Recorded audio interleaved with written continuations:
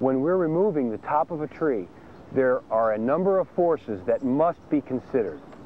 After we've cut the face notch and the back cut is made, the top will begin to move forward, pivoting on the hinge.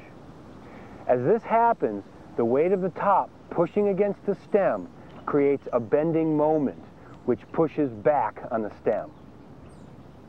This bending moment is at its maximum when the top reaches 45 degrees from the vertical stem. Then when the hinge closes and the top breaks free, there will be an energy transfer. The magnitude of force and the effect on the remaining stem will vary.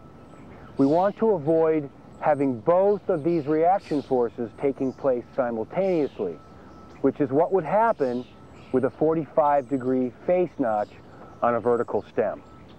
If we're using a block and rigging line to butt hitch the top, the system, including the tree, will experience two additional forces as the top comes to bear on the line and then slams into the trunk.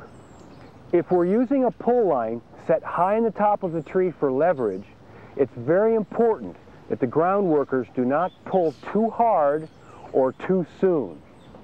This could cause the tree to be pulled forward, magnifying the forces that we've just discussed.